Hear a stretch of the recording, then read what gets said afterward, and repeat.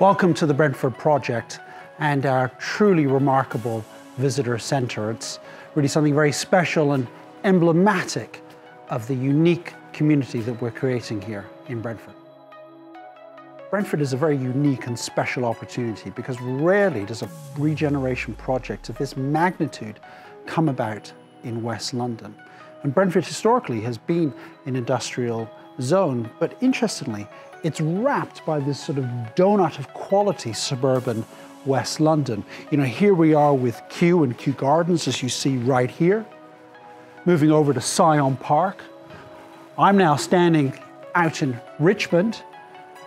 Now I'm in Ealing, north of the Thames, and further afield, back over here, we're back into Chiswick. So you can see this high quality suburban area. And this sort of industrial zone now being regenerated is coming forward as a sort of a cultural centre for all of this quality wrapping around. And that sort of industrial heritage is coming forward not only in the architecture, but also in the retail and the streetscape, which is going to fill all the alleyways and public plazas and so forth in the scheme.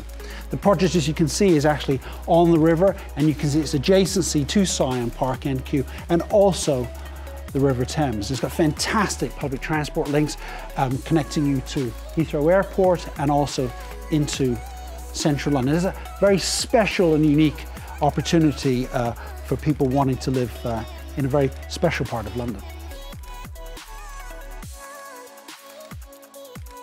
Of course, it goes without saying that you get fantastic architecture and beautiful interiors. That's what we at Ballymore do. But also, much more importantly, we're thinking about all the other constituent parts that make a great living experience. Right now, we're standing in Rye by the Water, which is a fabulous bakery, which will be part of the project. And as you can see, it exists today. This is the sort of stuff that makes great experiences. And this is what sets Ballymore apart in the marketplace.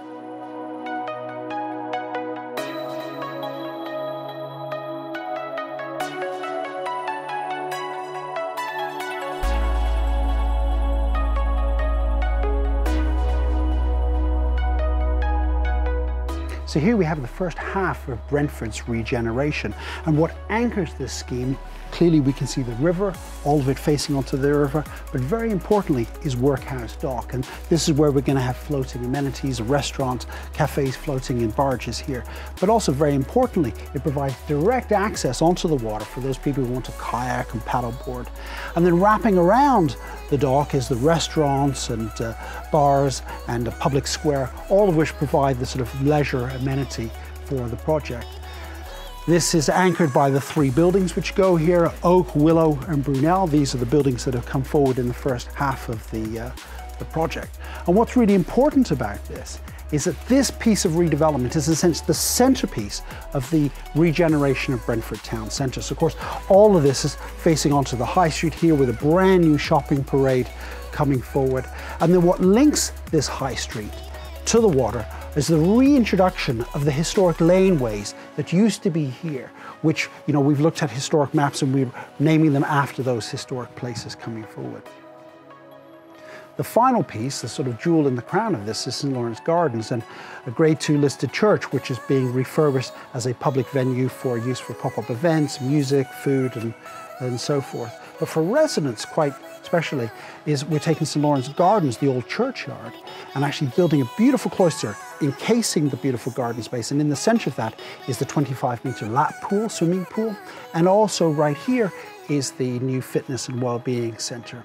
And then the final piece of that is a small apartment block coming forward shortly.